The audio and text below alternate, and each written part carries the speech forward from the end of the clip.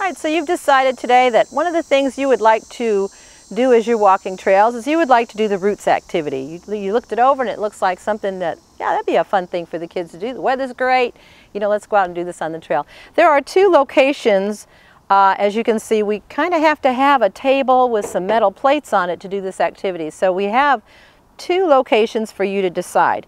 You can either do it on the east side of Fish Hatchery Road at post 28, which is where we are right now. Or if you're walking trails on the other side, Big Buck Cutoff, Hidden Creek Trail Loop, if you're over on that side, at post 21, it has the same setup. Tables, the little root sign hanging off the side, and the metal plates on it. Either one of those places are fine because you have in your trail bag the rest of the activity pieces that you need. So you want to find this. It has your teacher instructions here. There is not a student set of instructions to go with this. So you have your teacher information here, and then on the back side you have the discussion prompts in both English and Spanish that go with the conversation that you're going to have after you actually build the roots puzzles. So what we're here doing is working on putting together two pictures, and they're in a portrait form, you know, just like you would print out something in portrait form or on the computer. So let's move this out of our way. And we're going to take from the roots bag a couple of things. We need the stack of picture cards, all right? So that's our stack of picture cards. And then after that, we'll need our little prompts that the students will look at. And again, theirs are also in English and Spanish.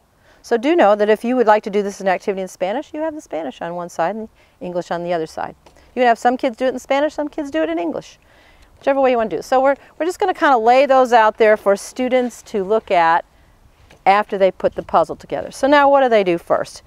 This is going to be a quick recap of your teacher instructions, just showing you the actual activity itself. But do know there are some discussion points that you're welcome to use ahead of that. So to get to what the activity actually is, let's look at what we have going on. We have a total of 24 pieces, which sounds like a nightmare, but it's not, because when you look at the back, you have a blue set and you have an orange set. So let's work with the orange set over here, the blue set over here.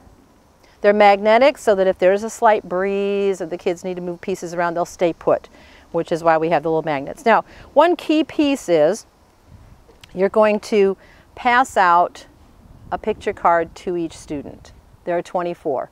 It's possible that there may be a student that has 2 pieces. Better though if you passed out the extra pieces to your parent chaperone, or you did a couple of the extra pieces, and here's why. On the back of the card is the color. So these are the blue pieces. These are going to be the orange pieces, all right? But there also is a letter on the back of the card. This card has an F. This one has a V. They don't spell anything. It's not like we're going to come up with some snappy little, you know, word or anything. But we just need to remember what the letters are. So F. When we're finished putting the puzzle together, we locate which tree is pictured, either the blue picture tree or the orange picture tree, and we'll talk about that in a minute. So once we've done that, then this person over here that has the F card matches up with this person over here that had the letter F card. They check out the prompt that goes with F, which is the tree roots look, and they're going to talk amongst themselves about that, or they can talk to the whole group about it, whatever you want to do. You're in charge of the time and how much time you spend here. What I was looking at when I built this activity is like 15 minutes. You've got more trail stuff to do. So just kind of knock out what you want to do in 15 minutes, but I do think there needs to be, these pieces definitely go with the activity itself. So they put their piece down, they find they're the matching partner, and they start to talk about trees.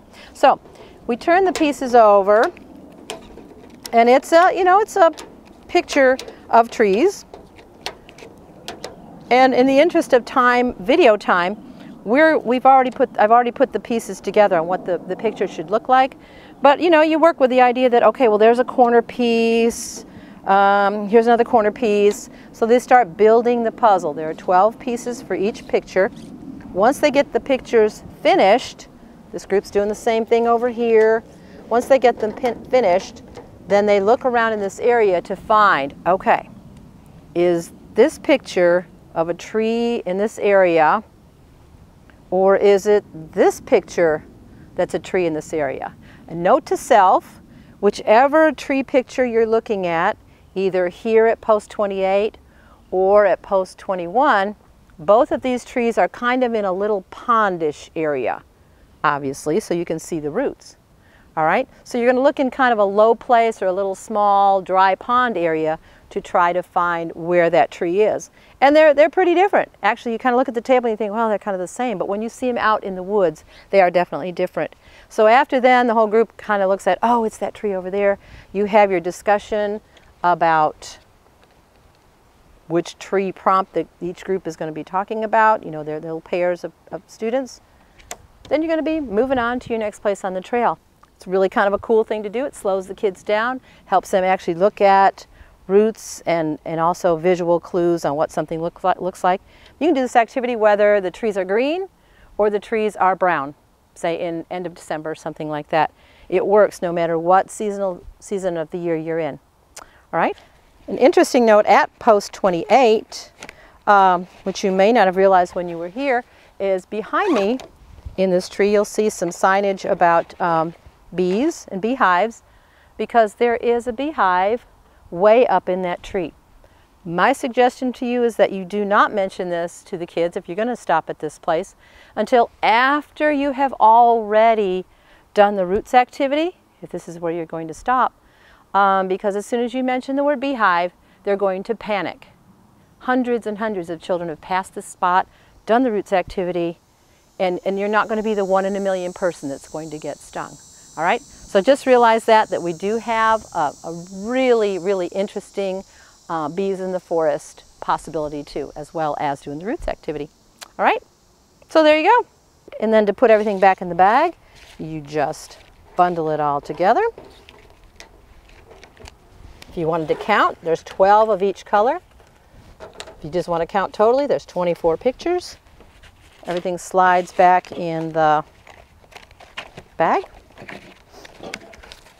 Goes back in your trail bag, you leave the table, and you're on your way.